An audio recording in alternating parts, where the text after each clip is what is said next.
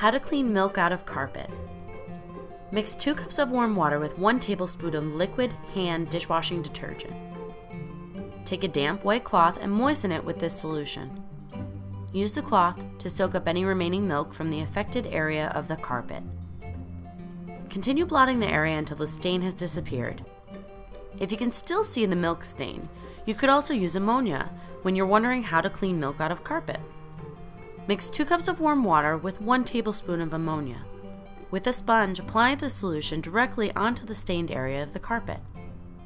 Blot the stain until the milk is no longer visible. Using a clean sponge, blot the carpet with cold water to rinse. If you're looking for another do-it-yourself method, take a cloth, soak it in cold water, and scrub the area of the carpet where the milk soaked in. You can repeat this step as many times as you need until you've soaked up all of the milk from the carpet. Take enough cornstarch to cover the affected area and sprinkle it directly onto the carpet.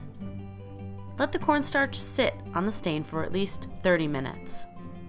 Once the cornstarch has soaked up any remaining milk, vacuum the affected area of the carpet.